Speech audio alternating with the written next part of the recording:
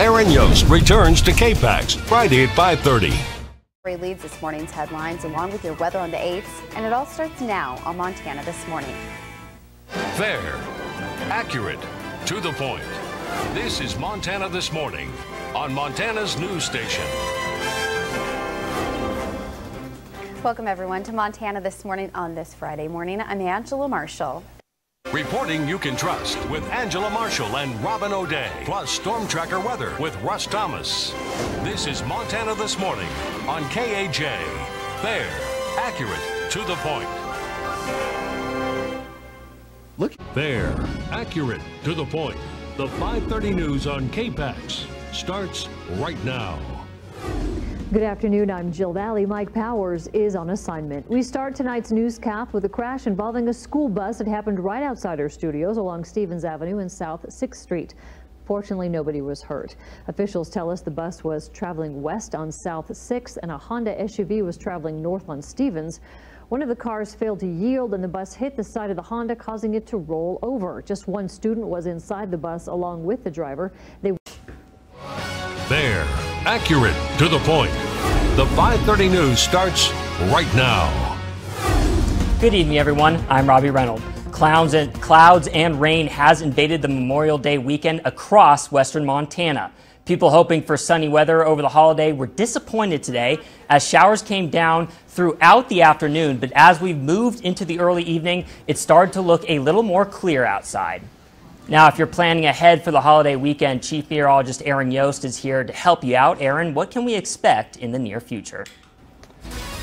You know, we are going to continue to see this threat for some afternoon and evening showers and thunderstorms, but today was as expected. We did see a little bit of sunshine, but for a lot of us in the southwest part of the state, a little bit more cloud cover. Fair, accurate, to the point. The 10 o'clock news starts now on KAJ, Montana's news station.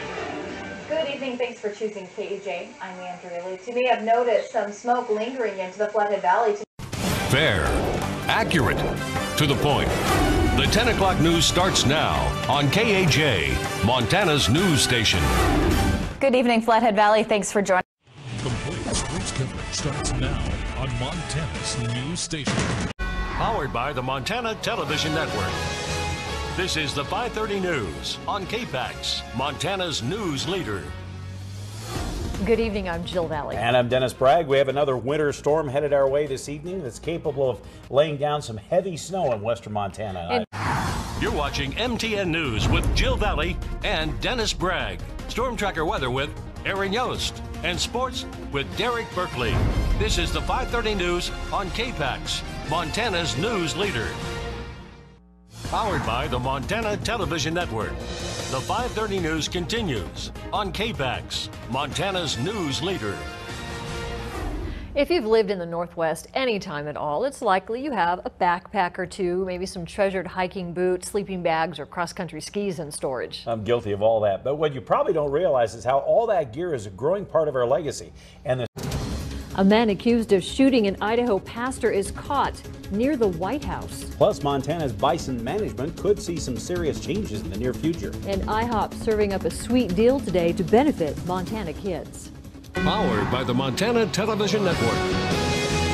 The Kpax 10 o'clock news starts right now in high definition. Good evening, I'm Jill Valley. And I'm Dennis Bragg. The suspect in the weekend shooting of a pastor in North Idaho was arrested this evening in Washington, D.C. Yeah, Kootenai County authorities announced in a news conference that Kyle Odom was arrested by the Secret Service. They say he was throwing suspicious items over the south fence of the White House. Now, the FBI also on the scene assisting with the criminal investigation, working to... Powered by the Montana Television Network. This is the 5:30 news on KAJ, Montana's news leader. Good evening and thanks for joining us. I'm Don Fisher. A Florida man is dead after a medical event while he was snowshoeing during a visit to Glacier National Park. Authorities say that the park dispatch received a call from a commercial guide on Tuesday afternoon that a client had collapsed while walking along the Fish Creek Road. Powered by the Montana Television Network. The 5:30 news continues on KAJ, Montana's news leader. Montana has some of the nation's lowest crime rates, but our correctional system continues to grow in size and cost. This year, the legislature enacted a sweeping set of laws designed to take a step in a different direction. In a 4-part series starting tonight, MTN's Mike Dennison and Mackenzie Frost examine this ambitious move to downsize Montana's correctional system. Montana has 15,000 criminal offenders under its... Kalispell area school students forced to stay home again today because of an ongoing investigation into threats made to the school. Work begins on getting the damaged Sperry Chalet ready for winter. And a California man accused of killing a Broadwater County Sheriff's deputy has his charges amended. Powered by the Montana Television Network. This is the 10 o'clock news on KAJ, Montana's news leader. Good evening, I'm Don Fisher. Most schools across the Flathead Valley were closed for the second day in a row as the investigation into a series of threats to the area schools continue. Suicide prevention, the focus at the annual Women's Fair here in Missoula. Missoula Restaurant aids in the fight against childhood hunger and how to be bear aware this spring, protecting yourself in case of an encounter. Powered by the Montana Television Network. This is the 5:30 news on KPAX, Montana's news leader. Good evening, I'm Kent Lutzen. It's considerably mild weekend compared to the last few Mother Nature has thrown our way. We saw some blue skies, warmer daytime temperatures. However, waking up tomorrow morning, that could all change. So A Lincoln County man is identified as Montana's first COVID-19 death. What the governor's stay-at-home order means for Missoulians. I'm Martin Sue, and tonight I'll introduce you to a Eureka robotics teacher who's using a 3D printer to create N95 masks. Powered by the Montana Television Network. This is the 5:30 news with Jill Valley. Good evening. A Lincoln County resident and former educator has been identified as the first COVID-19 death in Montana, which Governor Steve Bullock announced last night. He is 77-year-old Jim Tomlin, a retired Washington State teacher who died from complications of the novel coronavirus yesterday afternoon in a Kalispell hospital. Tomlin's son Scott tells us his father had developed a cough last weekend while on vacation. The Darby School Board suspends its football coach. Missoula's health officer addresses the county's spread in COVID cases.